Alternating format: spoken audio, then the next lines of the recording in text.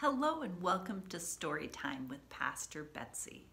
Today we are going to read the story called Mary Visits Elizabeth.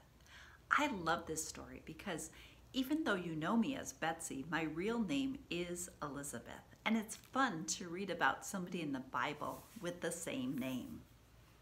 We read from the Spark Story Bible. One day, Mary hurried to visit her cousin Elizabeth. She had an exciting surprise to share.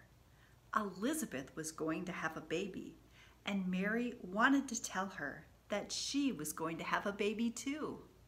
"Hello, Elizabeth," Mary called when she arrived at the house. "Are you surprised to see me?" Elizabeth stared at Mary with big, wide eyes. She was so excited to see Mary that she didn't know what to say. The sound of Mary's voice even made the baby inside Elizabeth wiggle and squirm for joy.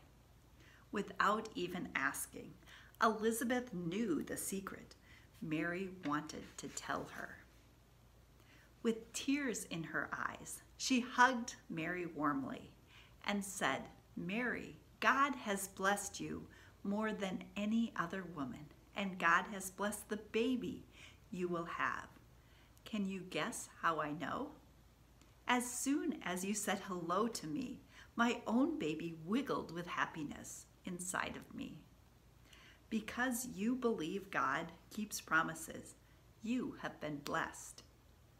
Mary was so full of joy that her words sounded like a beautiful song. "I praise God, and I am so happy because of God, my Savior. God has chosen me a simple servant. From now on, all people will know that God has blessed me. God has done something wonderful for me, and God's name is holy. God shows kindness to people who obey God, gives power to the poor, and feeds hungry people. God has helped the people of Israel by keeping the promises made to our ancestor, Abraham, and his family forever." Mary stayed with Elizabeth for 3 months.